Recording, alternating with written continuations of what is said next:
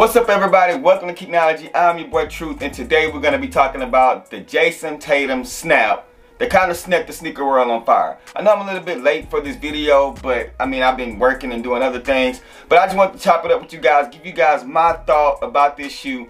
I'm not sure if it's any other pictures that have surfaced, but basically what I'm going to do is put the snap up on the screen and we're going to go through it. Talk about the pros and cons, some of the things I think that they should keep on the shoe, change in the shoe, and even with the box. So let's get right up into it. So looking at this snap here, Jayson Tatum posted this and he said, "One shoe I never had growing up that I always wanted." So as you can see, exactly what it is. It is the cool gray 11s that everybody has been talking about dropping this year. And this is, now let me say this is not saying that this shoe is going to drop by any means. This could be just one of those PEs for him, maybe next year to drop, 2021. But as of right now, this is one of those things that's kind of got everybody anticipating and guessing and hoping and praying that this sneaker drop. I do not have this shoe in my collection, so it definitely will be one that I want.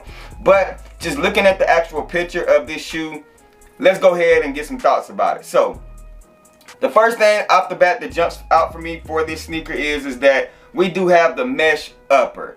The cool gray 11 lows dropped about 2 years ago, I want to say it was, and I know a lot of people were kind of disappointed because we thought we was going to get these here, but they ended up dropping and they had the leather up on the top. These actually have the mesh, so that is a plus for any sneaker person. I don't know many people that actually like the leather up top. If you do, rock what you like, not what's hype. But for me, I like that mesh material. The leather just kind of looks, only on the 72 and 10s. The 72 and 10s with the leather, that was extremely tumbled. I like that because of the concept of the sneaker. But besides that, I want to stick to the mesh, and this is true to form as far as the retros. Now, these shoes retroed in 2001, and then in 2010, if I'm not mistaken. You guys correct me on that, but I'm pretty sure the last time we see the cool gray 11 drop would have been 10 years ago.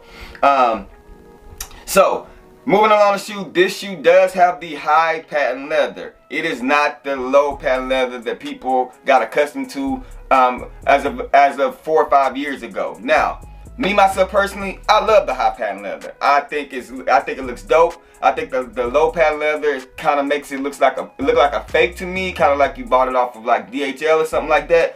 But for me, I like the high patent leather. It's the traditional OG form. It gives that shoe that nice look. A lot of people don't like that. They like the low cut. But these here that we see on this screen are actually high patent leather, so I like it. You got your white shoelaces, you got your blue icy blue bottom, you got your gray and your white midsole. Now, the questions that I have about this shoe. Let's start with the actual box. We see the 23 paper, we see the black box. I am curious to see what box we get. For me, I don't care about boxes often. But for me, when it comes to the Jordan 11s, I feel like we need that box that we always get, which is this box, the pull-out box. It is the classic 23 box. You just get, it feels like you're getting premium material. You have the 11 in the Roman numerals letter there. You know what I'm saying? You have the paper. You have to go 5 or 6 different levels just to get the shoe out of the box. And the shoe trees are normally that metallic plastic dope concept. I feel like that if they give us the cool gray 11s, this is the box it needs to be in. Now, judging off of this snap, it looks like what they're gonna give us is this. And I don't think they should do that, because if you notice that it has the 23 paper, this is the 23 paper.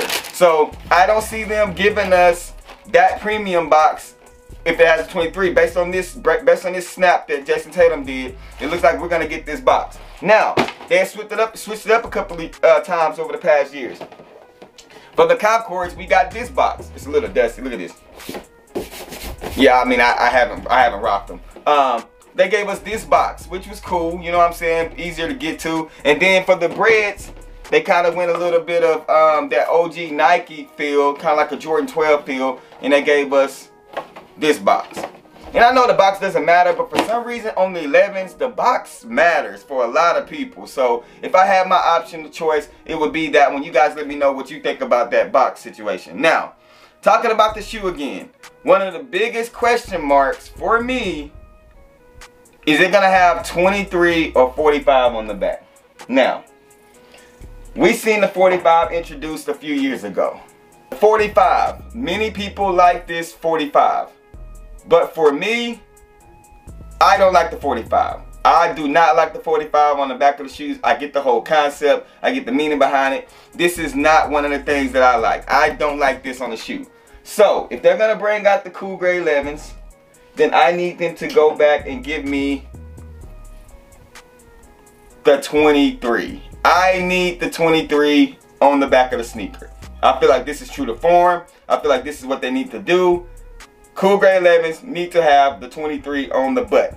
The last thing for us to discuss is going to be the price point and when the shoe will release. So we have these that are supposed to drop, the Air Jordan 11 clear for the holiday. These pictures surface, and I'm going to be doing a video about these as well, my thoughts on these. And now we're getting this snap from Jayson Tatum that's kind of contradicting everything and kind of throwing us into like, hey, which one is going to be the holiday sneaker? So I don't know when this shoe is going to drop. I know a lot of people think it's going to be the holidays. It's going to be the holiday release, but I think it might be 2021 when we see this shoe, and it will be the holiday sneaker for next year. But I don't know. We'll see what happens. But the price point, I would say it would have to be right around the $220 mark, like a premium shoe, not the $190 mark. You guys let me know below in the comments. I appreciate you guys tuning in. I am super excited if they drop this shoe. This is definitely going to be a must-have for me, whether it's got 45, 23, 24, 21, 22, 20. It doesn't matter what's on the back. It can have 00, and I would want this sneaker. But you guys let me know in the comment section your thoughts and opinions about this shoe. I appreciate you guys rocking me as always. Rock what you like, not what's hype. Wash them hands, man, and remember, everything you see behind me is just bait. Wait for me to share my faith. I'm gone.